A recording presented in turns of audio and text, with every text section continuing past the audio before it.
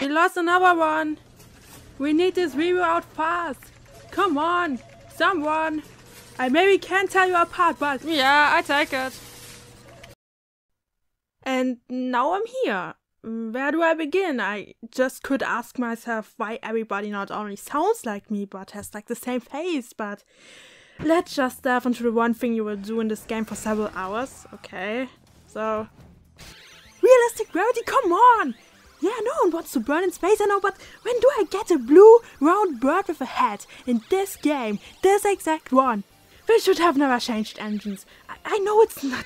It's more realistic for a profitable claw thing to have the strength of a comatose worm with a rotting will to live. But realistic food, war, big monsters, even the good old sad people, all those things be achieved in realism. But that's a step too far. I feel virtually scammed. But that will not.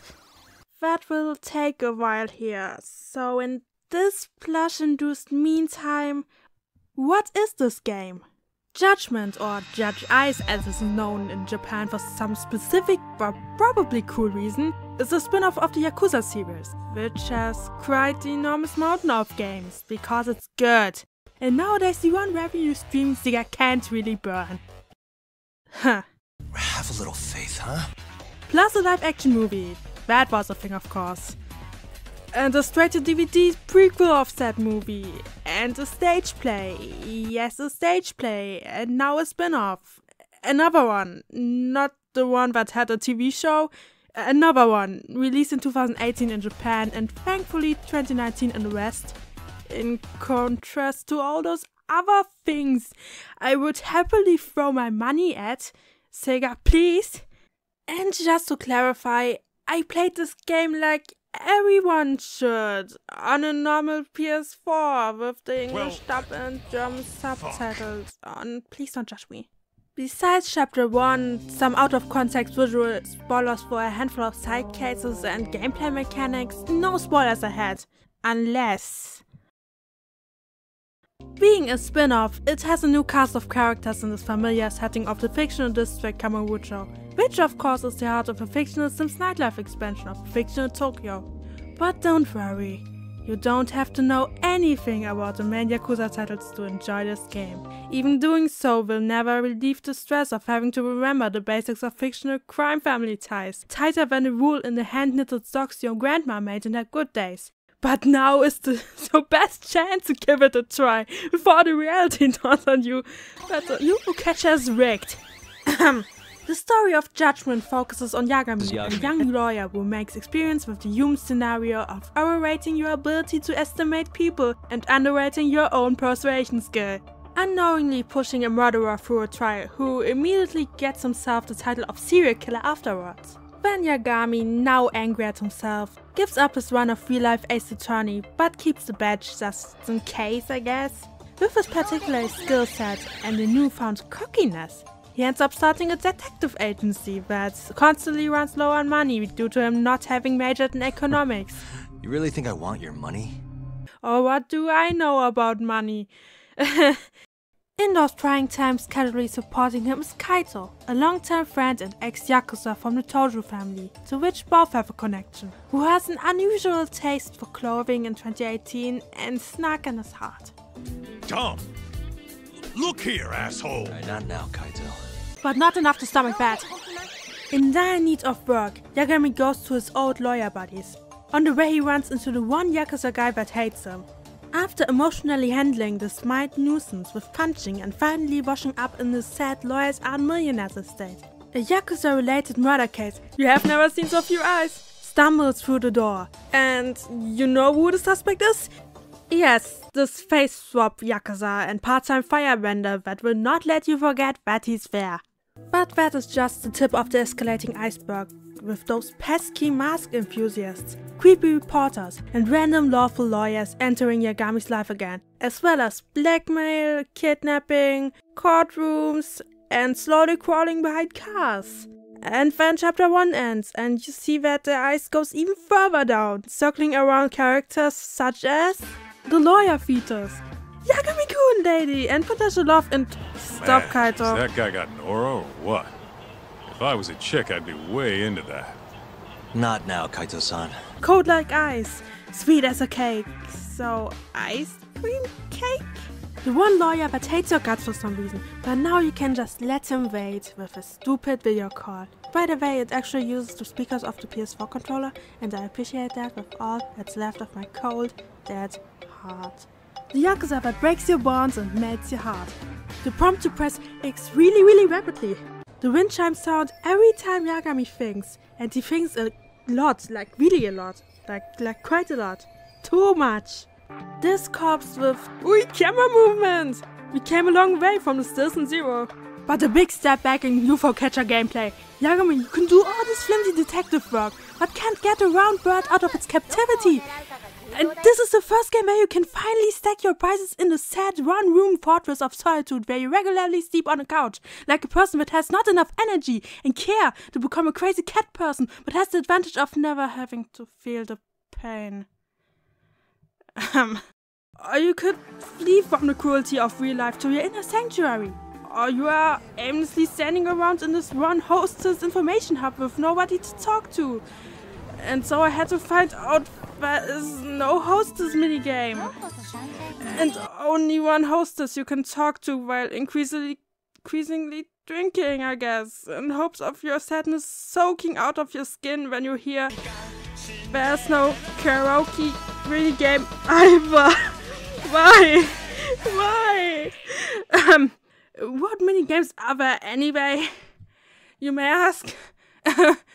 You can mash your way through fighting vipers as Jotaro and witness protection, or you can just upgrade to a complete arcade version of Virtua Fighter 5 for your own button bashing pleasures, or go complete retro with Space Harrier or with Space Harrier, or just play Puyo Puyo and you get the game's price worth in an instant without even doing anything else, because Puyo is love and Puyo is your life now if it wasn't for. Or pursue the fun game in a creepy analog way by hammering on your old pinball machine, brought to you by Unity. Did you know that you can keep up 2 balls at the same time? My experience with pinball machines were tainted early on. If you want to try showing off your athletic prowess, have fun seeing yourself completely fail at the batting cages. Or less so with darts, but at least it's not bingo golfing. Hauka, you were so adorable before you corrupted and became an obsessed monster. It will never leave me, never. And to cool off, you could just play a zombie light gun game without a light gun, or I don't know, try your unskilled hand at shogi if you understand. Nope. But at least I know how losing at blackjack works, so. Or to feel even sadder, get a second place at your local drone racing tournament, complete with drone customization for which you find parts scattered around the city because no environmental awareness. Just to someday win, I guess, but look at this intro. Maybe it's me, maybe it's because there are no different difficulty modes for this. The handling is rather precise, but every race boils down to you switching between first and second place with the NPCs directly behind you, till your flimsy tech goes down by human contact. Without a storyline like the Pocket Circuit in Zero, there's not much incentive to invest time in that, despite customization options. That I would use if a drone could carry more than half a sugar package. But you can put guns on it! So, how much did time pass? I don't know. But back to the important things. Why do we even need physics in the first place? And then luck hit me. The universe smiled at me. And I only got the yellow one, and when I changed the machine, got a dog, then not the other one, and then the robot I already had, and then I knew my existence was futile all along. And then I stepped back from the machine after getting a cube cat, and what did I get for my efforts? 6 SP. We both know that these small sums will only add up on my quest for total plush domination. Let them know that their ultimate fate is in my collection. Because I'm the person who's in charge and can stop whenever I want, and not those bird plushes. You maybe ask yourself now, what are SP? ER skill point. Unlike Yakuza 6 and Kiwami 2, just one type for everything. And what can you learn with them? Smoking, chain smoking, the power of friendship, and the skill we all need. Not being a weirdo in a group chat. Or invest in the usual stuff like more defense to shed those pesky fists or more combo speed.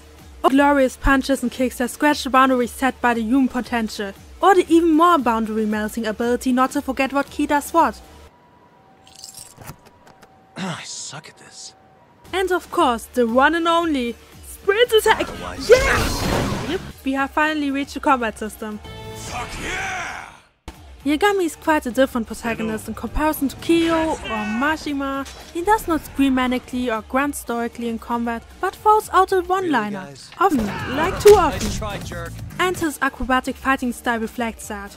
You can jump over your enemy's shoulders or from walls, which should be in every game now when it works. It is a bit obvious that this honored, long-standing open world with many of its rather open streets was not entirely planned with this game mechanic in mind, often leading to you just soaring past your enemies like a confused eagle. But when you are in a small room, oh boy, it's wall jumping time! Besides that and the normal blocking, enemy grabbing and sidestepping, he shows off with his own crane and tiger fighting styles. The tiger focuses on a single enemy and has the most satisfying move in all of gaming.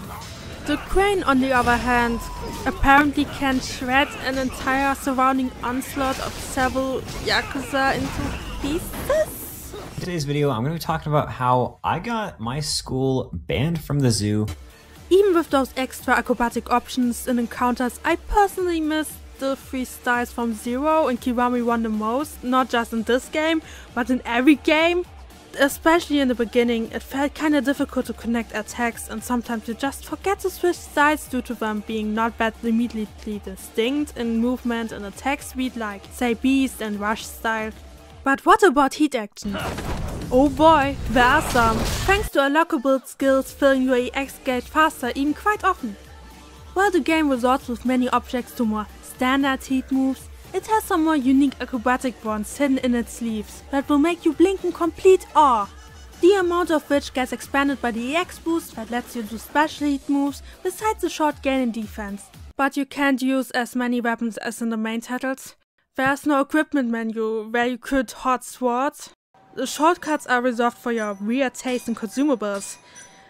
And there are no swords to hold or hoard to begin with, even if dropped by enemies. And that makes sense. Yagami is a punching and kicking aficionado, only somewhat connected to the Yakuza. Not an actual member with a degree in madmanery or rhythmic weapon flailing.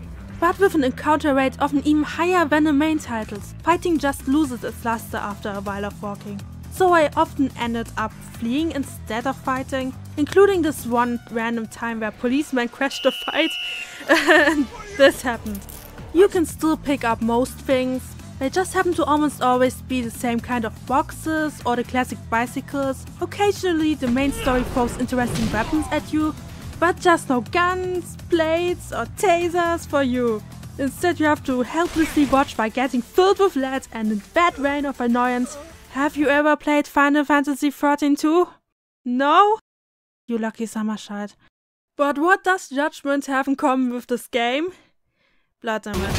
If you get hit by a glowing boss attack or by one measly bullet, your max health goes down and that bit of your health bar can only be replenished by a first aid kit or your quite expensive sewer doctor of choice. Which also means more walking, more street fights, more awareness that your combat options don't expand that fast or wide. The amount of SP is quite small for most activities. And for some combat moves you have to find QR codes or books, even if some of these are quite inexpensive after unlocking. This makes your progression in combat ability a little slow, especially if you invest first in all those cheap quality of life skills for flying stuff into oblivion and rubbing your face against walls.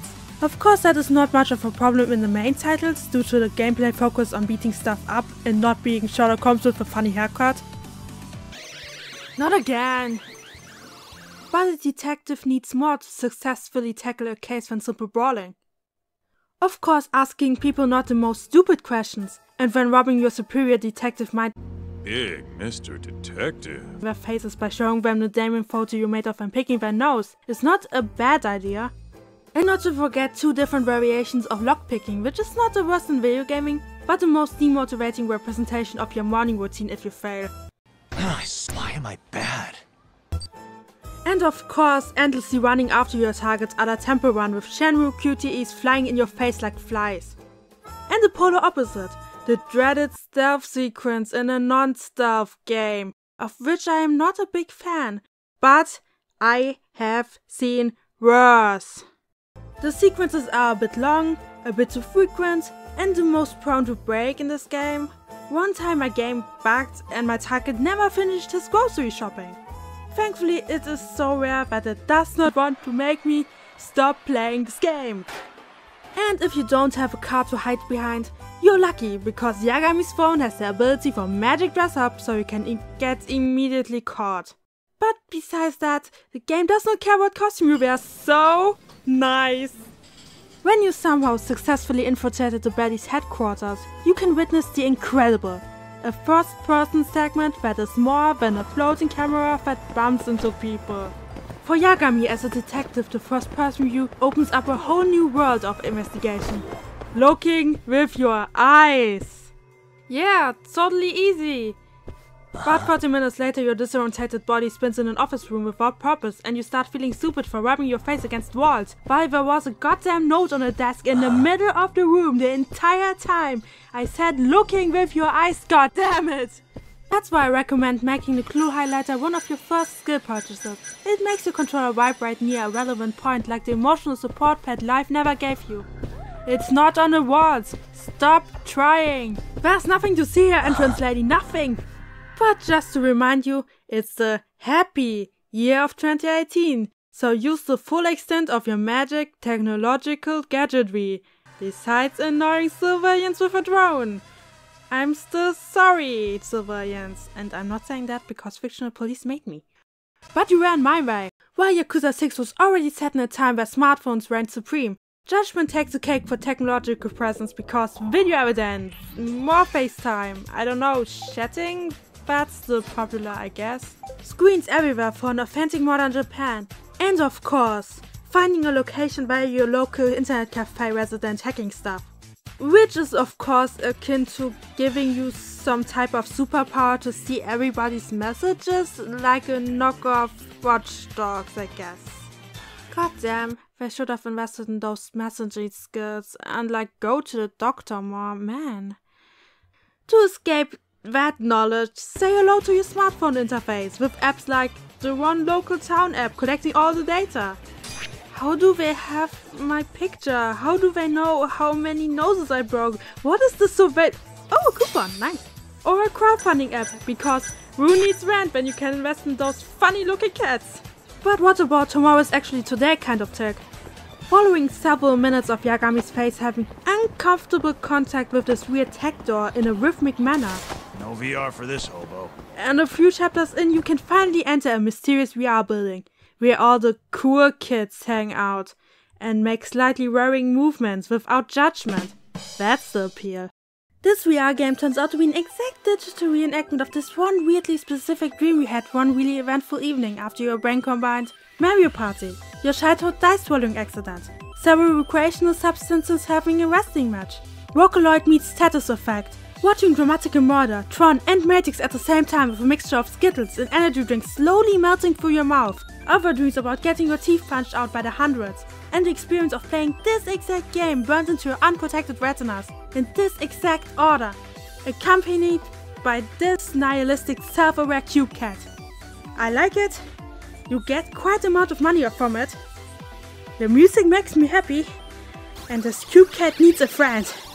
And I wanted the road bird with this goddamn head to be it, but moving on. And the universe of it if it wasn't there. Selfies! But what do you need for selfies? Friends! Yes, you can make friends in this game. Finally! Hi-ho, friends! But what does the scary endeavor entail? Friendships always involve extra bonding in the form of several side quests for your sad heart with your local weirdos and business owners. I have to note here that you have no independent stomach gauge. Instead, it's using your health bar, which gets kind of annoying with every restaurant friendship, leading me to the logical extreme, getting myself hurt in virtual combat to finally choke on some fries. What do you do for friendship? So let's make a zombie burger, lady! But don't forget the convenience store clerks that need friendship and a person they can throw retro vinyls at. For this noble cause, I will use my fictional money on an adult purchase, like a sandwich with salad. Udon was not on my list, but the rations for self-loathing. Isn't the economy on the downslope? Maybe I should think about saving money for virtual retirement. Obviously, there are other uses for those elusive social skills. After finishing certain side cases, more on that in a minute, you can slowly and steadily plant the seed of a budding romance with certain female characters via text messages of all things. Which of course leads to dates where you mildly disappoint the potential love of your life with the expensive gifts you bought and by losing all your will and dignity before their very eyes. Rounding it off is an awkward talk about, she's staring at me, what's the least weird thing? And that did the trick to her heart. Art imitates life. If, after that kind of humiliation, you are comfortable enough to regularly talk to human-shaped life forms again, the game opens up after a few chapters with side quests. You run into some or get some from a bartender or your detective bulletin board if you have enough friendship.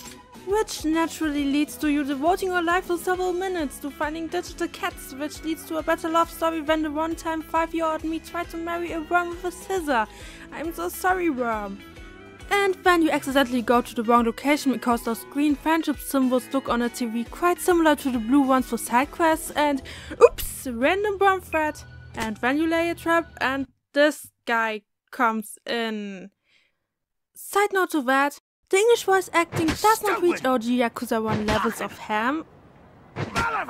With exception of... Son of a bitch! But I think it's a quality dub. The only thing irritating me is that some minor NPCs only have Japanese lines. While the Japanese background chatter gives the city more authenticity, it gets weird if you have two twins with this kind of underwear related problems, don't ask, that speak different languages, or you have two minor but regularly visited NPCs right next to each other, greet you with the exact same voice clip. No judgment for the dubbing company. There are 3 rule bowls worth of characters with Yakuza connections in this. Oh, come on! These interruptions by rivaling Yakuza tormenting the city are constant in the second half of the game and raise the counter rate even further, with optional opponents waiting at certain corners every single time, regardless if you have beaten them before, for which there's only an item as an incentive instead of an actual storyline. Drone racing, again! It starts every time with this one random dude and this unskippable message, and if you wait it out, you just can't let this end without passive-aggressively interrupting your gameplay again. If I had to avoid something with most annoying, that would be it. Besides that, there are other things interrupting the game flow. Some friends will support you during battle, which itself is a nice addition, even if I'm not completely sure if that is the first game in the series to have it. Just to let you wait, standing there afterwards, so they said their goodbyes every single time. And if you think that's a bummer, know that everyone you love is at a high risk of getting Alzheimer's. And here are some graphs in the shrinking brain that could just be your shrinking brain someday. Cool that I learned stuff, main story, but not that right now. That's not what I'm playing UFO-Catcher games for. Don't pull this malicious taunt in front of my face, you! At the end of the day, I also have some more nitpicks, mainly due to the new, yeah, it's the third game that uses the engine I know, Dragon Engine. The physics are sometimes the accumulation of all wonkiness in this world. I personally dislike the fact that you can accidentally destroy the objects lying around while running into them when you just want to hit people with it, okay? The first time it's funny, but that goes downhill quickly. Yagami himself is rather janky to control outside of combat and is just not the best to go through doors. Did you come to taunt me or help me? I think that the maps in the previous games are easier to read. I just wanted to go back to the only important building and stumbled into an assault case. There are some parts of the main story that the game considers side quests for some reason, which disrupts the pacing a bit. Again, case files with more information for said quests are not that well organized, and you have to dig deep in the inventory to find out how many VR game tickets you have. And about those, Yagami's phone shows how capitalism will haunt you. Yeah, microtransactions. You can buy those tickets, or a pack of outfits for your disappointed virtual girlfriends. And I would even buy it, because I like throwing my wallet at the real Gotoku team. If it was not €7.99 per pack and 99 cents for those VR tickets, but you can occasionally punch some out of street punks, so I don't want to open up a discussion about microtransactions and when and where they would be okay here. It's mostly cosmetic tidbits anyway, and I'm personally rather lax on the topic, but not being able to turn that ad off is a bit much. Why do I keep putting money into it despite me always saying that I hate it? Is it pride? Is it the unwillingness to accept that my personal sentiment about how gravity should work is only mine and would, if put in practice, hurt everybody else? Maybe I just wanted everything to stay the same, rejecting a realistic worldview or progress in the process. Maybe I want everybody in this godforsaken room to know that I'm screaming because I'm suffering.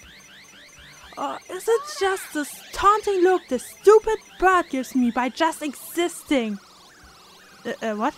I have to turn my mind to something else again, like positive nitpicks? Like this host's very protectable face, or the occasional weird fourth wall breaking camera thing Kaito's Brashness produces, or this very screenshotable facial expression, or the accurate signage and overall love for detail in the city, including a Don Quixote jingle that should be in everything now, or those small but sweet callbacks to the main series, and so many cool action scenes where the game is just the best, no argument.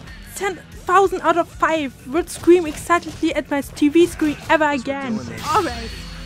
And if this exact heat move is not an argument for playing this game, then what are you doing with your life? Stop everything you're passively butchering right now while Sam are watching this video. Go out, buy this game, and tag your nearest Ryoga Gotoku team employee.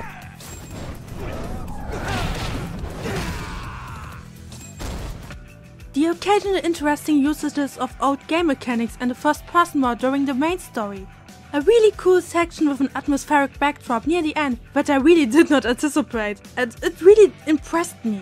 The soundtrack, some of which you heard throughout this video, is overall a delight, yeah, a delight.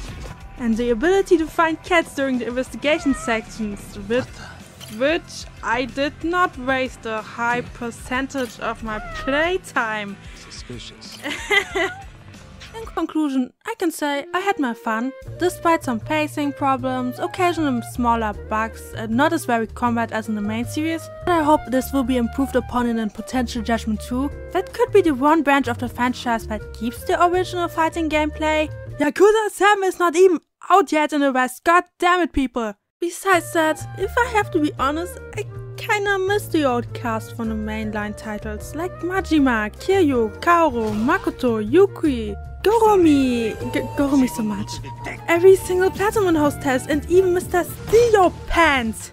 But I think we got some good new characters in exchange, but just need some more time to shine in the future. Yagami with his sarcastic semi-confidence, Sori with her slowly melting iciness, and Kaito, the best bro, being standouts here. This guy's fucking loaded. His wallet's burst into the goddamn seams. Don't take his money. We're not thieves. Yeah, I know. Wait, don't clothes count as stealing? Like I said earlier, we're just borrowing them for a bit. If you say so. You're the lawyer. The story at the end got me personally more emotionally invested than I expected, besides that random health scare in the middle. Even if overall the open world with its lack of story-heavy minigames or karaoke can't shake off the spin-off feeling completely, or my Yakuza muscle memory. Overall, this game is a good starting point the Ryoga Gotoku team can improve on, and maybe we'll see Yagami and his crew again. Maybe, I hope. And now I can just sit back and understand that I have to leave the escapism, destroy the escapism. But it follows you. It strangers your soul and your very being until it encapsulates your entire life and you look at it, can't tell how much time you spent, how often you did it, and how to deal with everything that is not it. This one specific splattering UFO-Catcher? What? This is the review. Why did this take so long?